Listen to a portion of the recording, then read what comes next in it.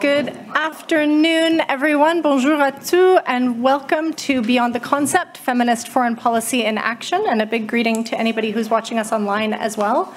Thank you all so much for joining us for this session this afternoon. I'm going to be very brief and turn quickly over to our speakers. I just want to remind everyone the session is being recorded, so please, if you are speaking, use the microphones. The button on the right-hand side will turn the microphone off and on, and I would ask that everyone just makes sure that your phones are either off or on silent so we don't have any interruptions during the session. Great. I'm Meredith Preston-McGee. I'm the Secretary General for the Global Center for Pluralism, and really thrilled to be moderating this panel. We have 6 exceptional experts who are going to speak, and then an absolute room full of expertise. And so I'm really going to try to ensure that everyone can be as brief and to the point so that we really have an opportunity to be sharing as much from this really incredible, diverse and experienced room that we have with us today. I'm struck as we think about this concept of the multi-crisis itself, that one of the things that we're really in danger of losing is progress on important issues like advances in feminist foreign policy. And when we see the opportunities for feminist foreign policy to be genuinely transformative in the way that we operate, particularly given that the usual way of doing business is clearly not generating the kinds of sustainable solutions that we need globally right now. So I can't imagine a topic more timely and more important, not just to think about the concept, but to really drill down to the practical realities and what kind of change we can really make. So I really look forward to us focusing today on the practicalities, what we can be doing, what we can be doing better. And so to really set the stage, I'm first going to turn over to Sofia Shevchuk from Security, who's going to talk us through a little bit of some of the data. I know numbers aren't everything, but they can be a really good springboard for us to look at where we sit right now before we turn to a couple specific cases. We'll then turn to a few tools and strategies to kick off some ideas from the entire group. Sofia, over to you. Thank you, Meredith, and I hope you can hear me well. It's a great pleasure being here. Unfortunately, the head of the project of Security, which we're representing here, Hannah Neumann, cannot be here today because of family issues, so I'm substituting her. But brace yourself with me. As you already rightly said, feminist foreign policy, at least from the way Sweden sees it, who right now, unfortunately, has given up their feminist foreign policy ideas since the last elections. But the way they see it through 3 Rs, representation, rights, and resources, a security project, which I represent here today, focuses on representation. So the idea with our project is that we focus on women's representation in security and foreign policy, and we are the one project that collected data on women's representation in diplomacy, foreign policy, security, military, police. If you are going to go online and check our results, I mean, they're not very bright and new, so spoiler alert, we do not have enough women there at the tables and in the ministries. For example, some of the data I can already give you, if we, for instance, look at diplomacy, women in ministries of foreign affairs already take more than 45%, but when we look at ambassadors, they're less than 20% of women. So we can see that at the lower level, women are there, taking administration roles, secretary roles, but once we go higher up, there are less and less women. Same data I could see from military police. In the military sector, we have around 10% women across all the countries that we have researched. In police, it's around 20%. So we can see that, yeah, unfortunately, women are not there. And if we talk even about more diversity, people of color, LGBTIQ people, religious diversity, this data is not even there present. So these were one of the findings of the report. And as of this year, we also provide some recommendations. So we're not only blaming and shaming, even though that also works, because a lot of newspapers took out our data, started publishing it in the national news, and now the governments are reaching out to us, asking what can we do better, how can we improve the data. We didn't even know that we have no women at our administration, so I don't know how and who is doing the work out there. But we provide some recommendations in terms of how to collect data, creating sort of a standardized procedures on data collection, publish the data online, because we as citizens have the right to know this data, and once the fastest we know that women are not there, the fastest we can provide solutions to bring the women there.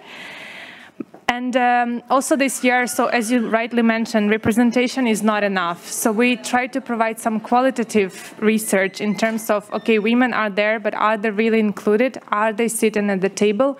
What do we need to change? Should we improve maternity leaves cover? Should we impose some quotas? And all of this is present in the report. So if you're interested to know more, please come to us. We have a booth down to talk, and then read, of course, the report. Over to you, Meredith. Thanks, Sophia. What number is your booth? Good question. 46. Excellent. Thanks. I'm sure we'll all be down there afterwards to collect the report. I wanted to now just turn, because I think it really helps us to think about what is actually happening in different places.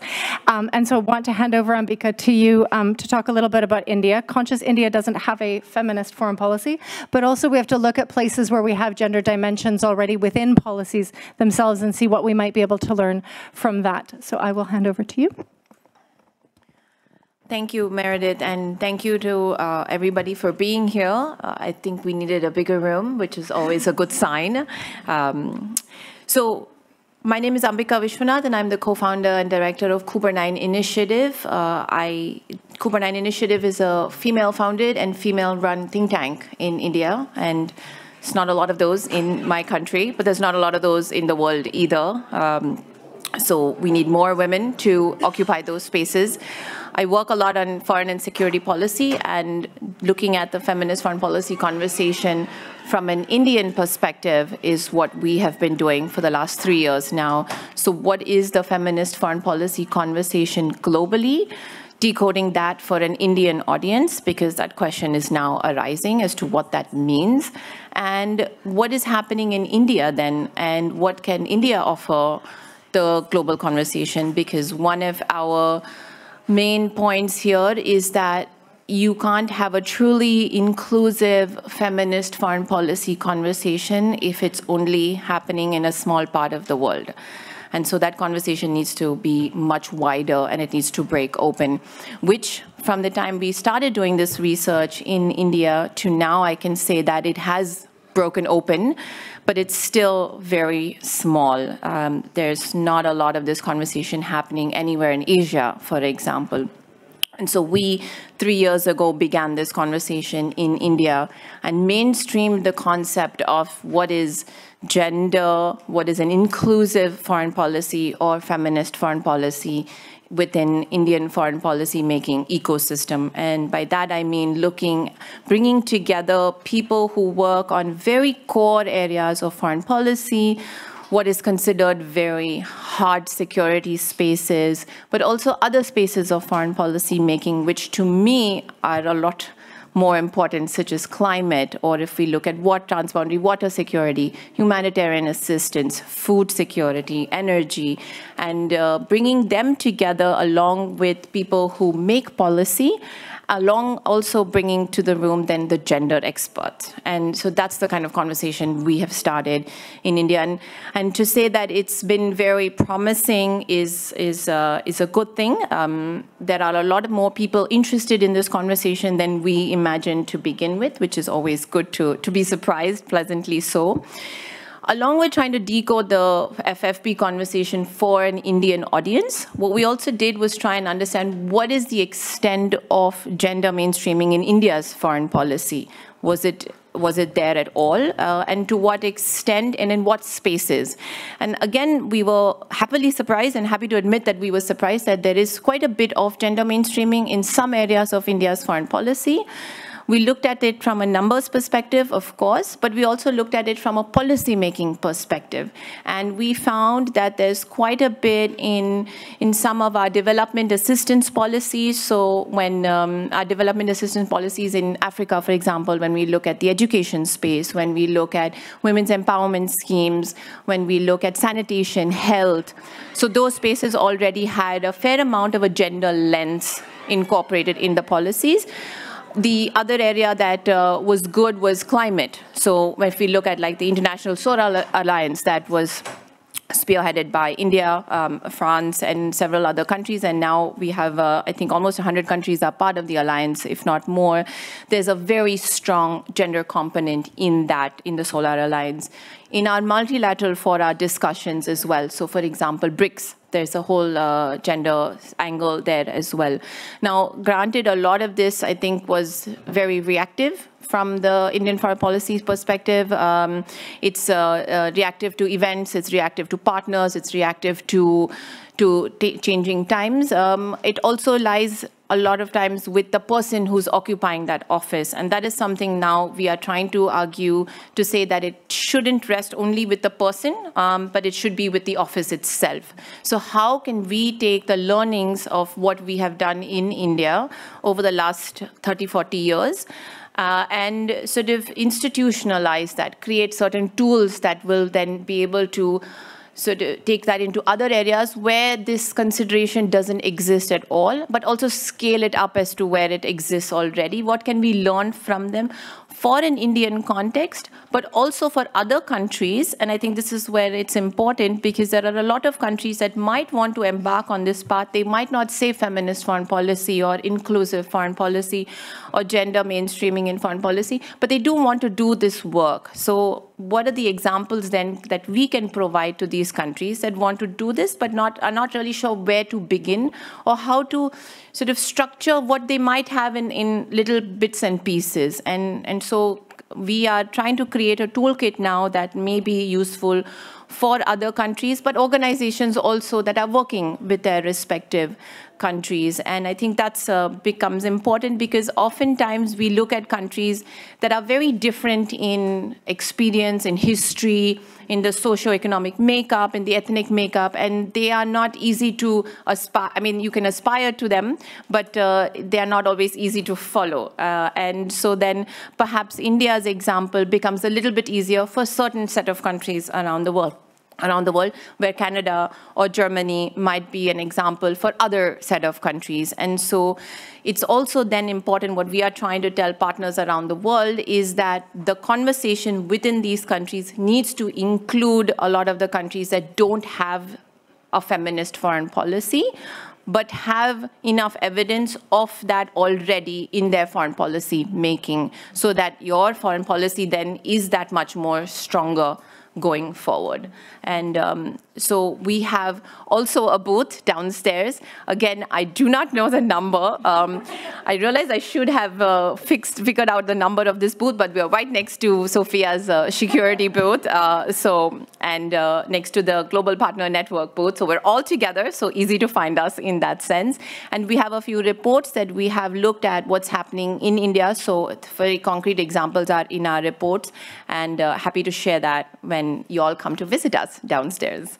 Thank you. I'll stop now, and any questions later would be great.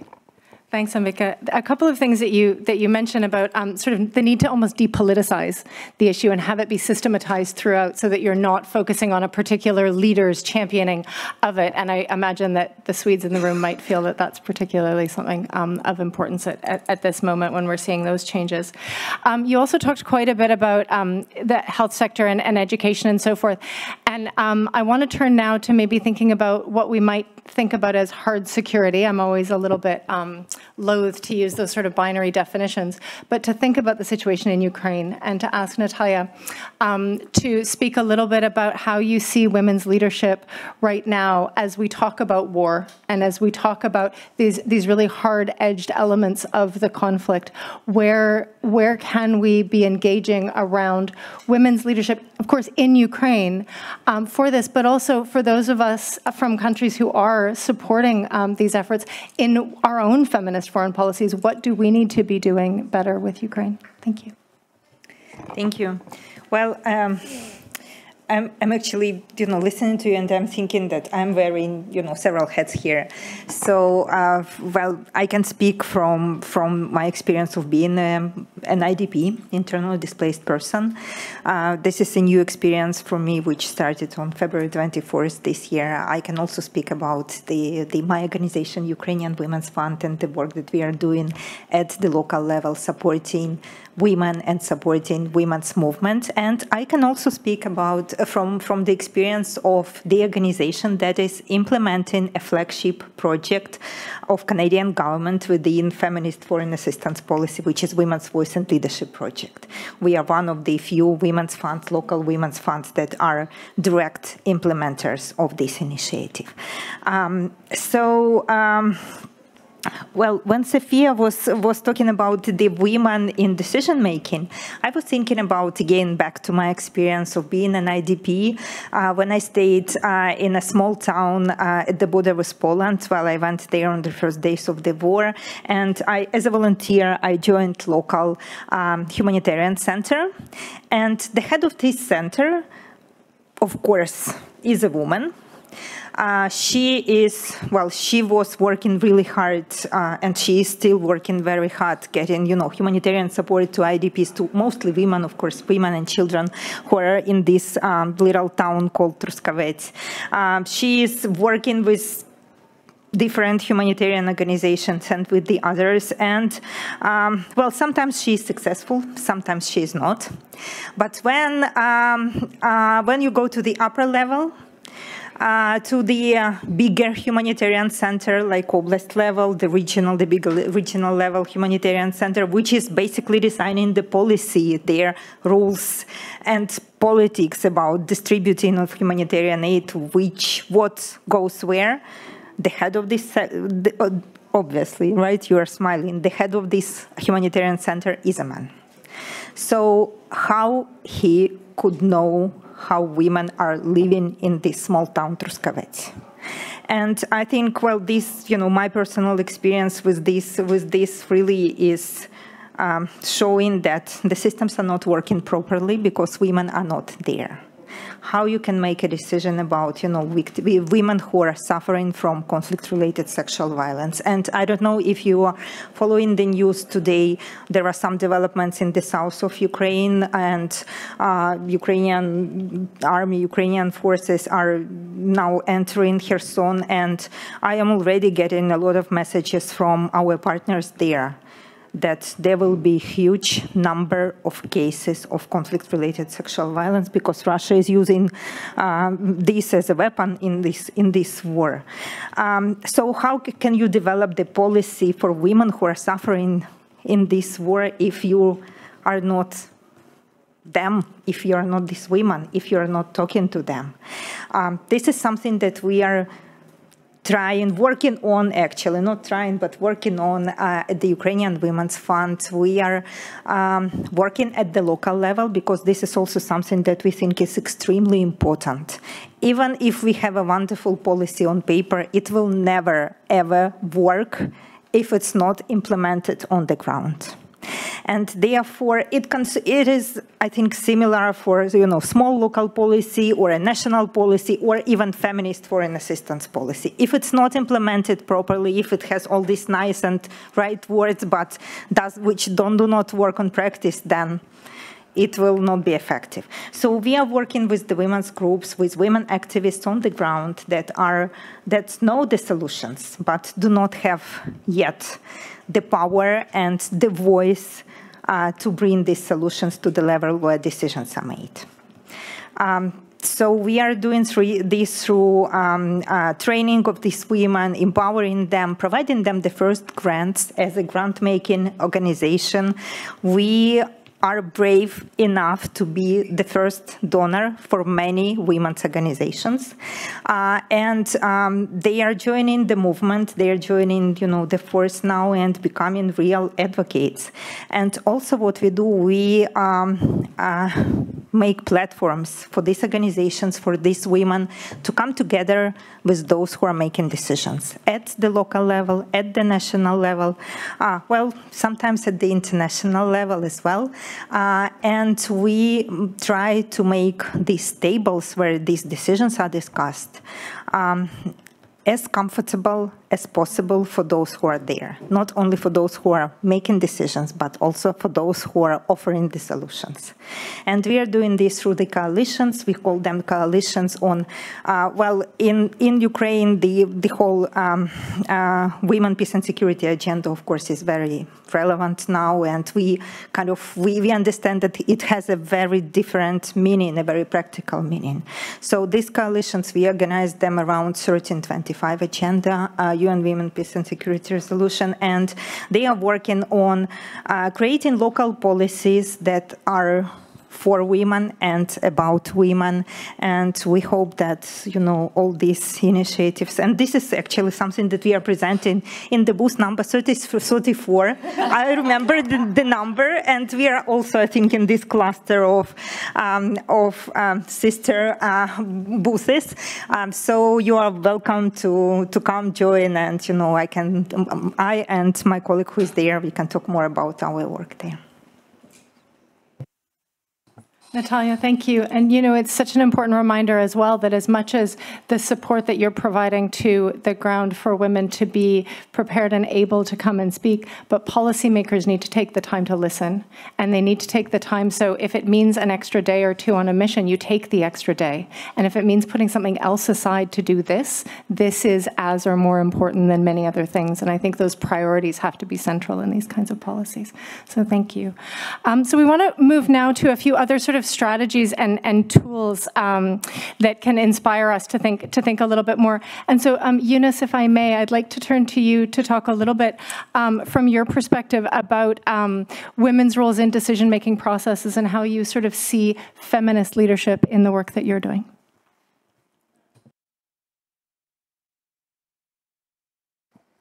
Thank you.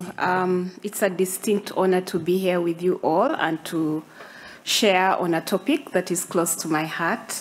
So happy to be here. Just listening to what has been spoken by previous speakers, just to say as a feminist organization, we try to go beyond the concept of gender and move towards feminism, just really to recognize that beyond gender justice, there are other systems that reinforce oppression, discrimination, sexism, capitalism, imperialism. So we do not look merely at gender justice. We want to ensure that there's climate justice, there's social justice, and that means that you apply an intersectional lens to the problems that we are facing. So really just taking us back to looking at the root causes of women's oppression and women in all their diversities, really. So we try to create spaces where we can look for an alternative world, an alternative society, a society where women are respected and there's dignity. Of course, we recognize that that's a higher aspiration. So we hold the higher aspiration, but then think about building blocks to achieve that higher aspiration. We're trying to also go beyond language and framing that has so far not been very useful. With all due respect, gender mainstreaming, it hasn't delivered anything for women. So we feel that is really whitewashing. It doesn't lead to any transformative change for women in all their diversities. So even if you did a toolkit that is going to support in terms of gender mainstreaming, it's truly not going to lead to anything. Why? Because it doesn't really seek to address the root causes of the conditions that women are facing.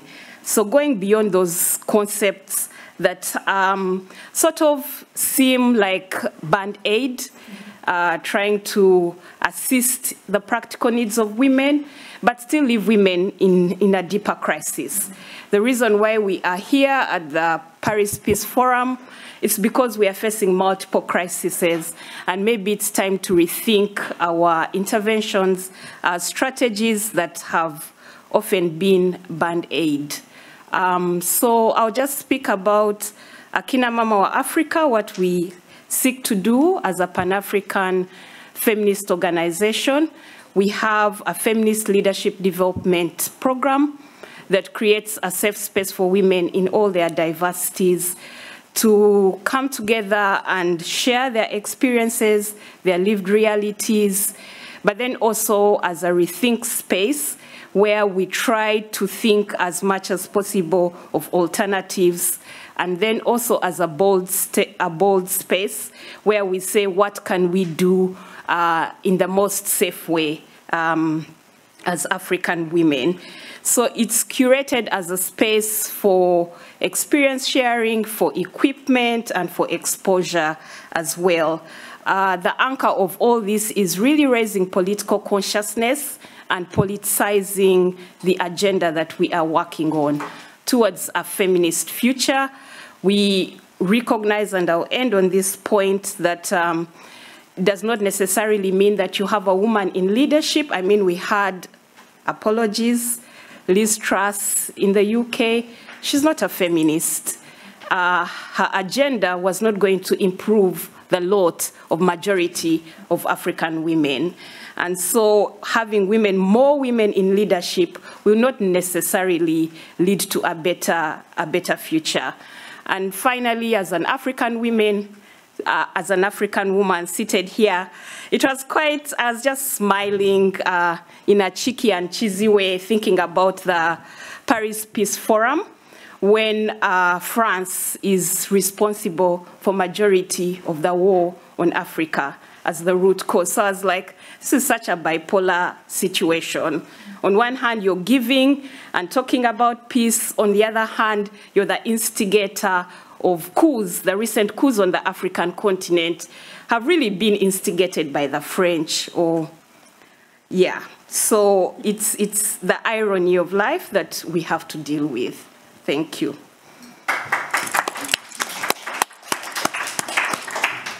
Eunice, thank you. And thank you so much for really bringing up these questions also of power, that this isn't just about ideas and nice concepts and words, but this really is about transforming and moving away from a status quo that has taken us into the crises that we're in and held people down in that space. And the point of intersectionality, I think, is also particularly critical, and I know one that feminist foreign policies have been criticized for, and something that I think is so important to be moving towards as really central to all of those policies. And so I know if I can now turn to you, Lyric. I know you've been working on the development of common framework around feminist foreign policy, and I think it would be interesting to hear that from that sort of wider lens on your side.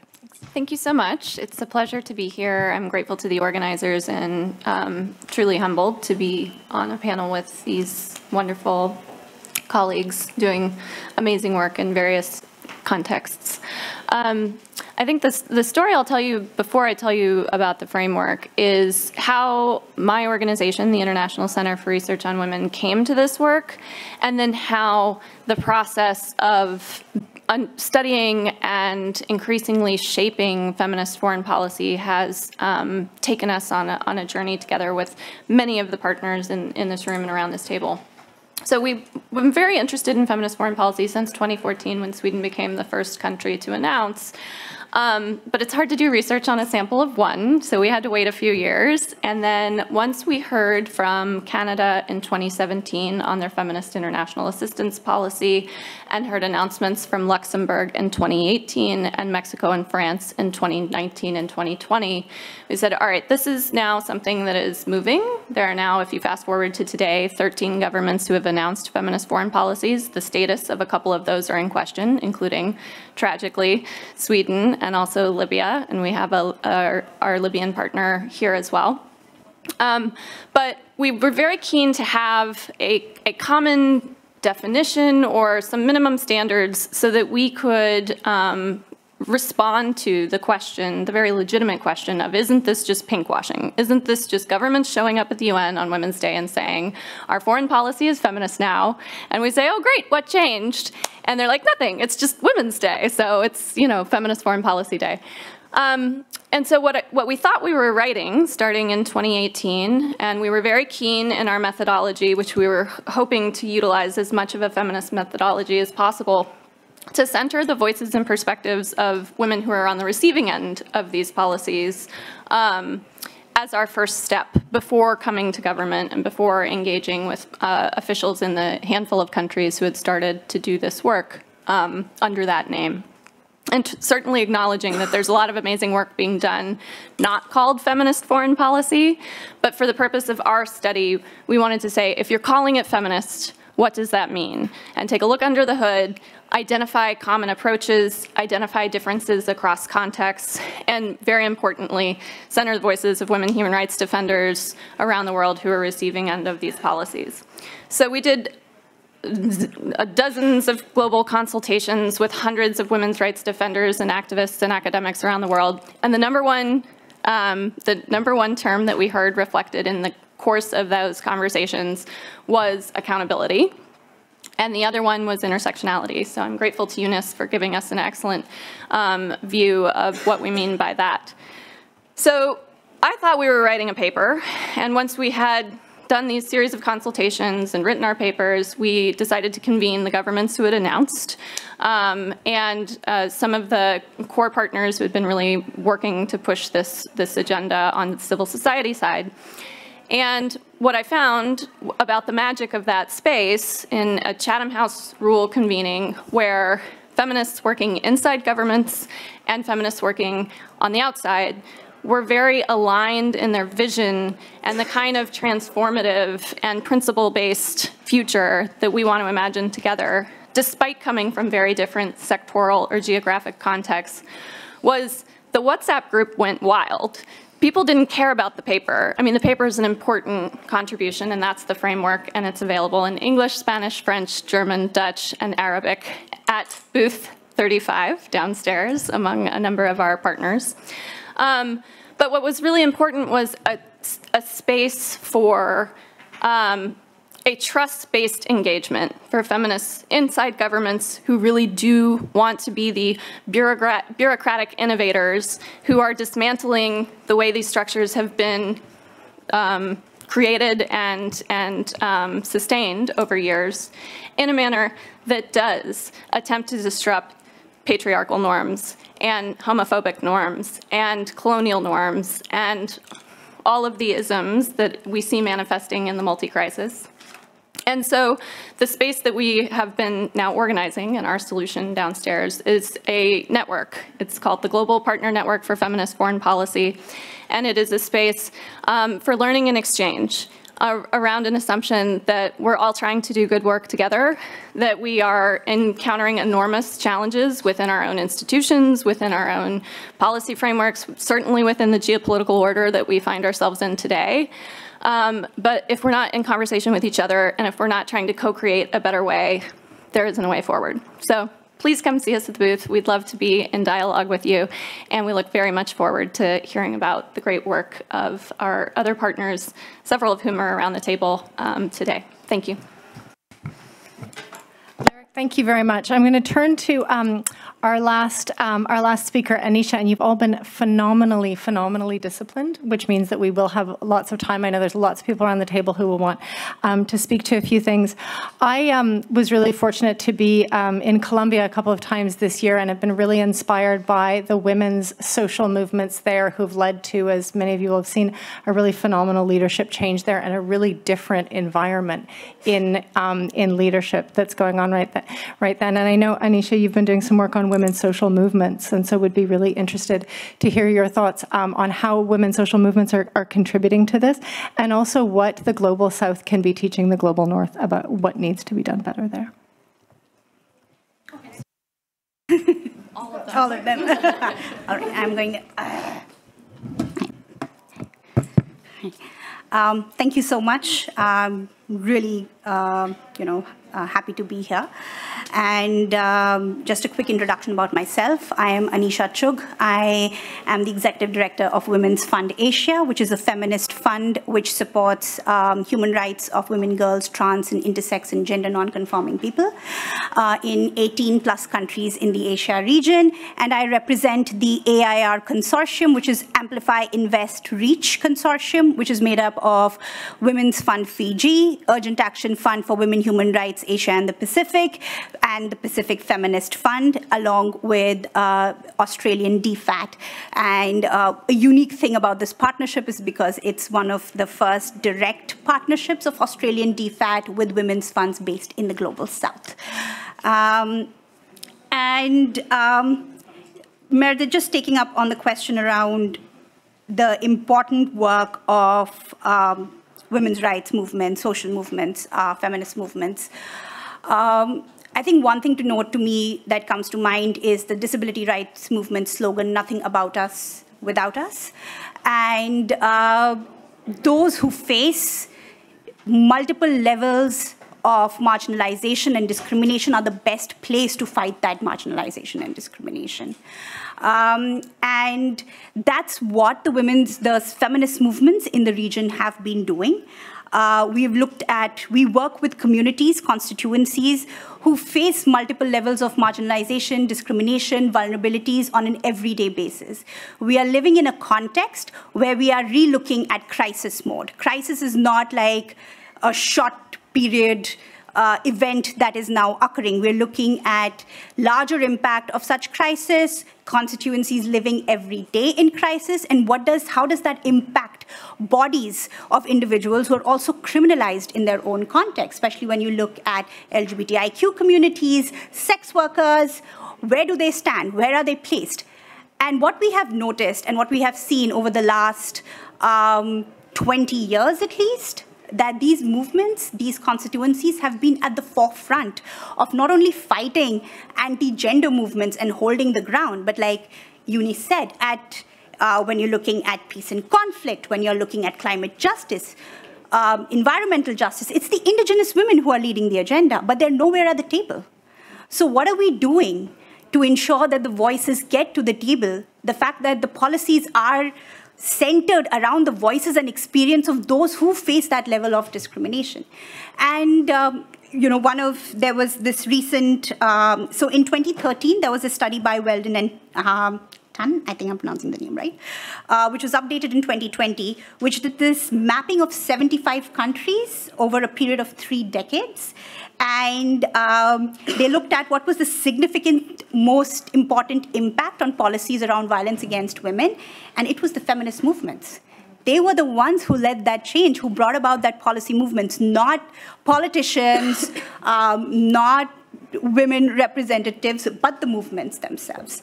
And it is so important that these movements be resourced in the current context, because they're also historically the most under-resourced.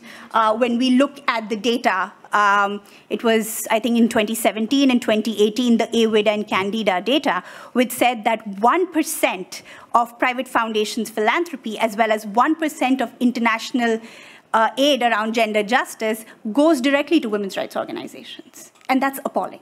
1%, and if you look at our regions, Latin America, Africa, Asia, and the Pacific, the number dwindles even further. So where exactly are these policies? Who is making these policies? Where is the representation of the voice, right? Because the key is direct partnerships. How can we directly go and have partnerships with Southern-based feminist organizations? One of the, I don't want to go into what can Global South teach the Global North. I do think that when we're looking at feminist foreign policy, the way the aid structure is created, the way resources are flowing, I think directly resourcing feminist movements is key to that in the Global South. Why? Mainly because it is the obligation of the governments and the state of the various states of the Global North, looking at the context of colonialization, imperialism. It is reparations. The fact that the wealth in these regions continues to be generated on the exploitation of the communities in the global south. Look at the way trade deals are being negotiated, or the whole global supply chain. Where are the workers or the ones who are creating our iPhones? And where is then the profit going back to? And who is it going back to? So I think it is this larger context, and resourcing feminist movements in the global south has that direct impact in the global north as well, looking at the organizing, having very critical discussions right now around global majority. Right? What does it mean? How is issue around racism, ethnicity, discrimination around ethnicity being addressed in the global north? Now that we have refugee crisis around the world, we have climate refugees, we have political refugees. So I think the binaries between global south and east and global north is also blurring. How are we having those discussions around? What is the impact? Is something that we really, really need to think about, especially in the coming few years, given the backlash that there is around feminist movements, the kind of anti-gender movements that are going on. I mean, look at the US, right? So I think those are the kind of conversations we really need to be having when we are looking at feminist foreign policy. Thank you. Anisha, thank you so much for that. We have 20 minutes and 6 seconds left. Any of you who are around the table who would like to speak, if you wouldn't mind putting your card up if you have it. If not, just wave at me and I will try to make sure that I catch you. I would really love it if we could also just be thinking a little bit in some of the comments. I'd love to hear reactions from this really, really rich set of presentations so far, but also to really think about who else do we need to be bringing into this? What needs to change? I mean, if we are talking about status quo, if we are talking about power and about bringing policymakers to not just listen, but to listen and do differently, who else do we need to be bringing into this conversation, and how do we begin to do that? So I am opening it up to the table. You all look incredibly thoughtful. Caitlin, excellent. Kick us off. Yeah, I'm going to say, but what do we need to be bringing to the table? So I'm just going to throw something in, because I've been on 2 AI panels earlier today, and I think it's the tools. In order to change the power dynamic, feminists who analyze power dynamics need to understand that tool making is part of this decision making, and they need to take control of the design, creation, and deployment of all these new tools and all this emerging technology. We have found in our work that feminist groups are a little bit disconnected from this idea. They're not particularly interested. We don't know why. Technologists, of course, are not traditionally very interested in gender themselves, so we find ourselves in a very empty part of a Venn diagram. And what I want to say is, like, if you design a shoe, you would draw it and you would take it to a shoemaker. You would probably never occurred to you that you would have to go to shoemaking school, you'd have to learn to tan leather, you'd have to learn how to hammer the nail into the shoe, but the shoemaker might have a conversation with you about ergonomics or how it would work. Technologists build things that other people design, and it's too important to leave technology to the technologists. So I would beg us as feminists to not only look at quantities of women around the table, but also the qualitative part of it, which is actually having feminists there, but also feminist ideology and design in this new century that we're embarking on. Thanks. It's fascinating. I have a friend and colleague in Canada who's doing her PhD thesis on developing an indigenous feminist algorithm online, and really looking at what it would mean to actually build an algorithm that's entirely designed on indigenous knowledge. And again, it's about taking control of the content as well of some of these tools. Can I just really quickly, for the next thing for our Feminist AI Research Network, our next call for proposals, which will be open to people in LAC, MENA, and Southeast Asia, will be looking at automated decision-making. So that's any social protection program that you have, whether it's university places or conditional cash transfers or pensions, but to reimagine what that allocation might be. The technology is really easy, and then to work with municipalities to actually implement. Thanks. Caitlin. Alexandre. Yeah, thank you, Meredith. Can I say that I'm very happy to sit at this table? It looks very different from the ones I usually sit at. If this is the future, great. I wanted to come back on something that was mentioned in by several of the speakers, this idea of creating a safe network or of a safe space, which is also then a better tool for visibility. And I think this is probably, I mean, you obviously any kind of discrimination or fight against discrimination needs allies of all kinds.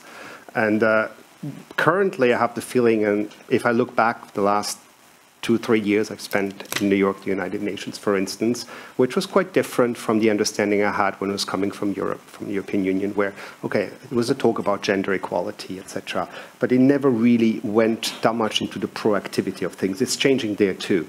But at the UN, also maybe because of the presence of the Global South, there's a much bigger awareness. Now, we're still in an exercise of ticking the box, very politically correct, but you can't be any longer a leader or a male leader in foreign policy or elsewhere if you don't take that consideration, take that into consideration. So I would say the door is open, it's the moment to jump in. I've seen some initiatives.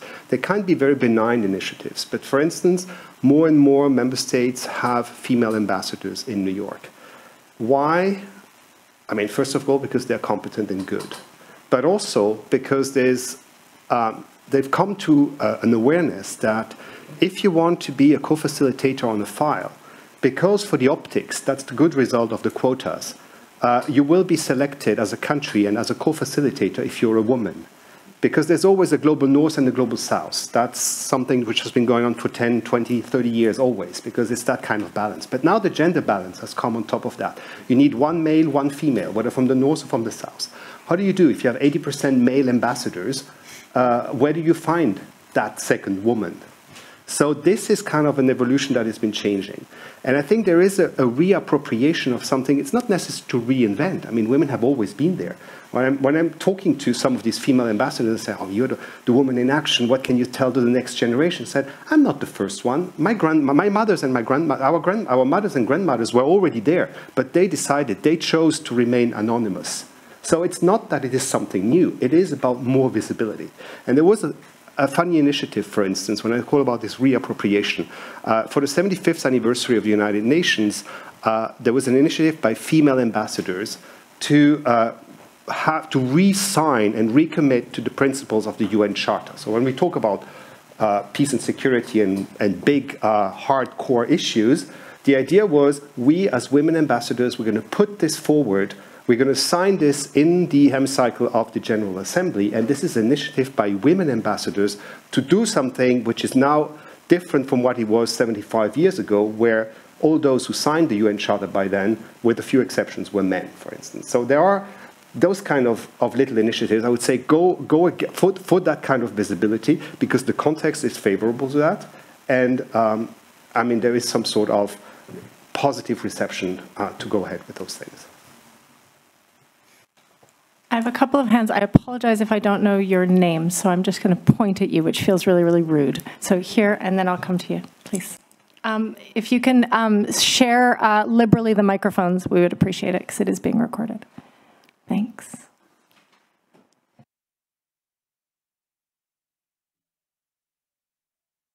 There you go. No, okay.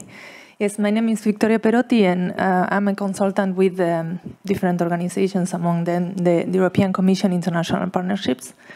And to answer your question, who should be here, I think it's actually that international partnerships of the Commission, the donor community. Because one of the issues that was mentioned by Anisha was exactly that there is an issue with how international cooperation is done and how that money reaches really the civil society from the Global South. Yeah, I would like to talk afterwards a little bit more with you and think together how this can be improved. There is some things from the Commission that I think will be very interesting for you. And the other thing I just wanted to mention is that it saddens me, actually, when I'm in this table. One thing, but normally when I'm among this amazing group of women, you feel so stimulated and full of ideas and re-energized. But what saddens me is that there is, 3 men maybe behind, I don't know. I see one in the table. And this is something that for me, the feminist foreign policy, it's about men and women. And we should have men in the table participating, but maybe also in the panel, real allies that we can find in this kind of policy. Thank you. Thanks. Can we invite our friend here to the table just to make sure that you can reach the microphone? Great, thanks. Hi. Sorry.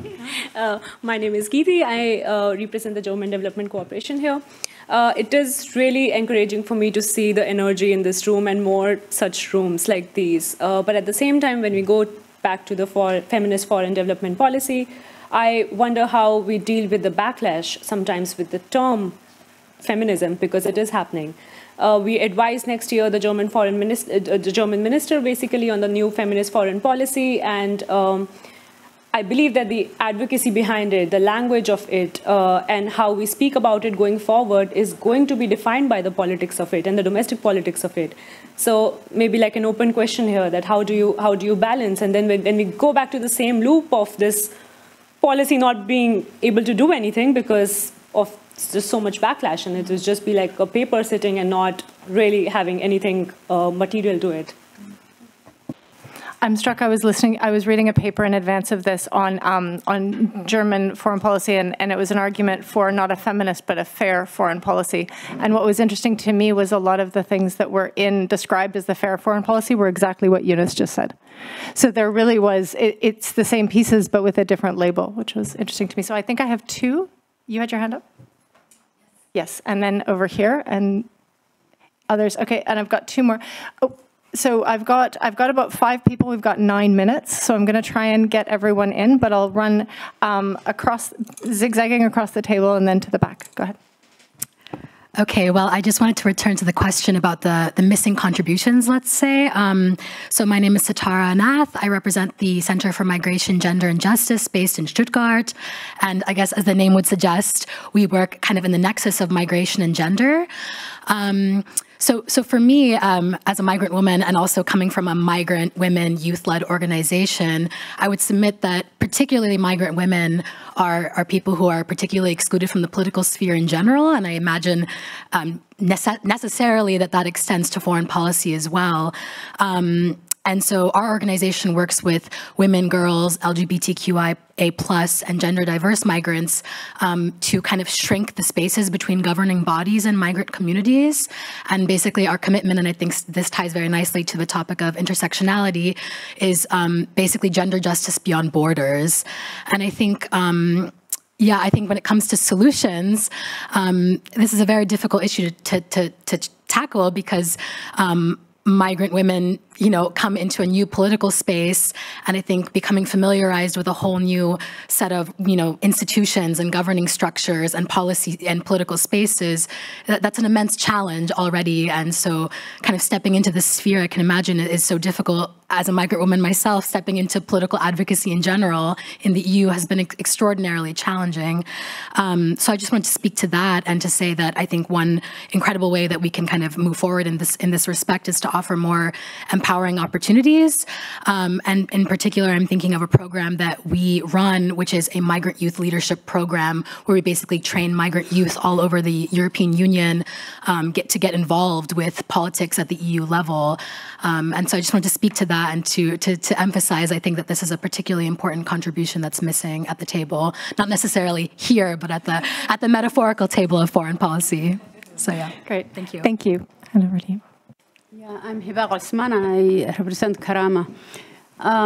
This was very interesting discussion, actually. We didn't go deep into what feminist foreign policy is, because it's loaded and it's not simple. It does not have really it's very political, especially for us.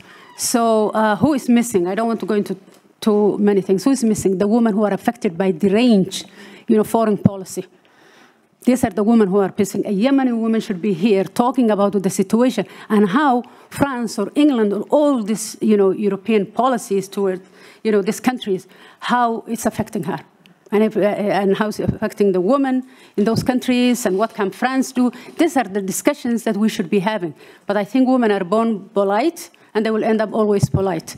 These are the things. I don't want to hear 101 of what a feminist is or what I want to talk as a woman about the real policies that are affecting me and how can we change that. So, you know, that's it. Until then, we are just going to say more women this and more women that. It doesn't make any sense. Where's power? And how are we going to affect it? So until we are serious about these things and going deep into, you know, into this, we're not going to do anything. We're still going to talk, and next year we'll be talking about the same thing.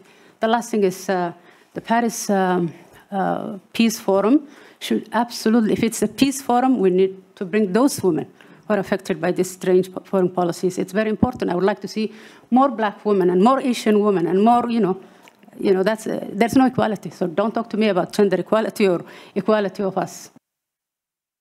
And I think a note for next year, and that they should be on the main stage as well. Yeah. Hilda.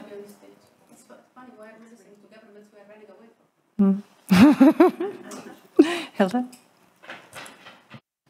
Thank you very much. I can be very short.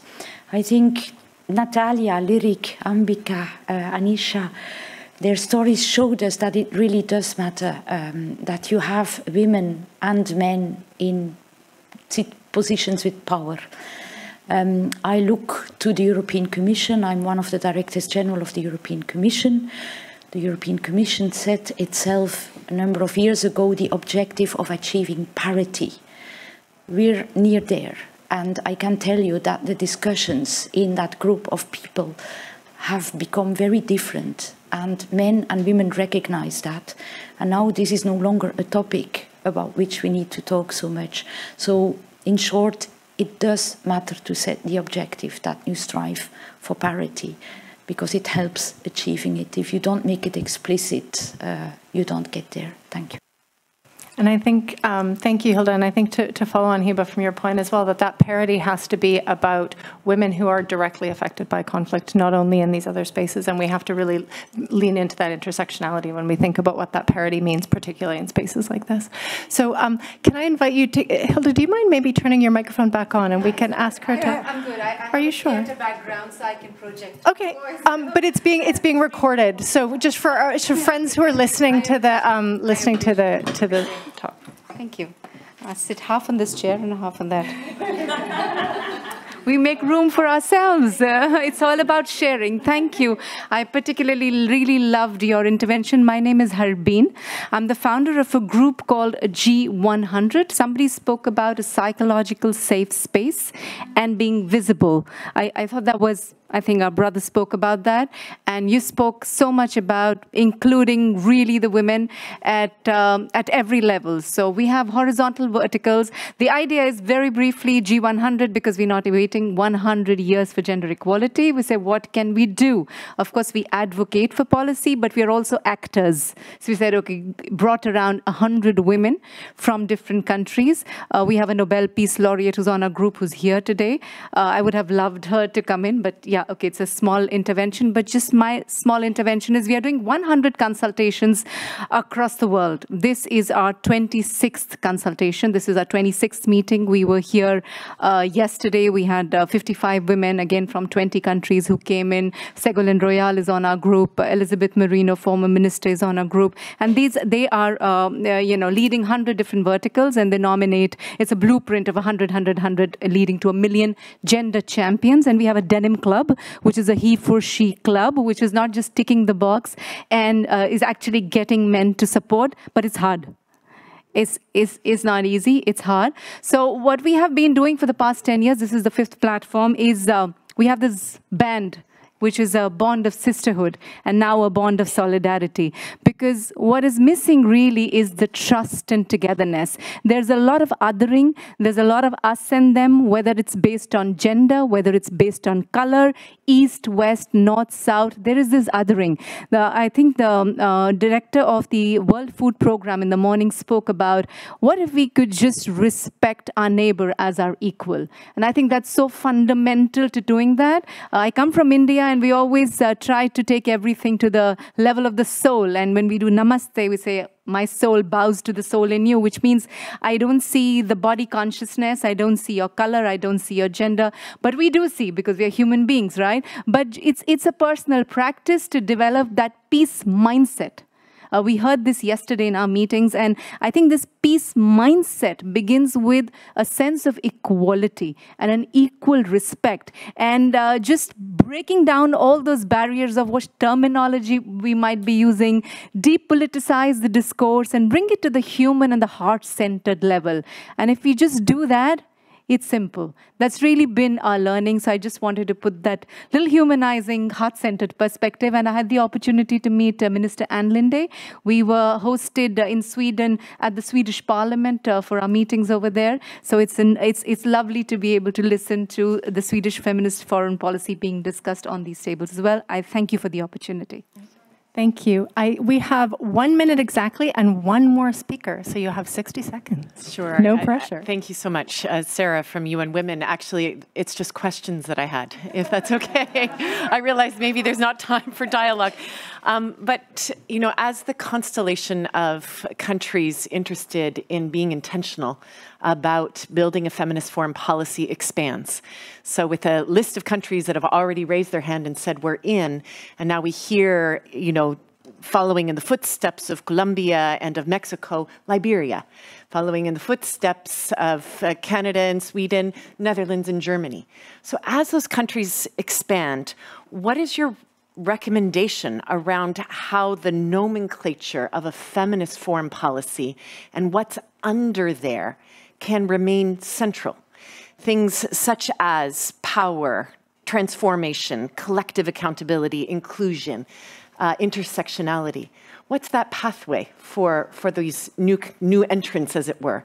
And my second question is, we've also heard about how a whole-of-government approach is important, that feminist foreign policy should touch areas of trade, finance, security, and military, of course, foreign affairs, but also migration, asylum, climate. What are the pathways to ensure that feminist foreign policy really does have that breadth of reach as a whole-of-government approach? Would love to hear. Thanks. Thanks, Sarah. You've just set up the next hour, which we're all going to have to do over coffee downstairs in front of all of the amazing booths. And I think just to finally say, I think this point about transformation is so important because it's uncomfortable. Transformation isn't easy because it requires ceding ground. It requires changing power structures. It requires a lot of discomfort for people who are already leaning in as well as people who haven't lent in yet. And I think that that's really at the core of what has to happen is people have to be willing to be uncomfortable and do things genuinely differently. So it just leaves it to me to say just the hugest thank you, merci, shukran, chimigwech, asanteni sana, thank you to everyone around the table for just such an extraordinary discussion. I hope this is to be continued, and next time, all of the heads of state who are here are going to have to be in this room listening to all of you. Thank you.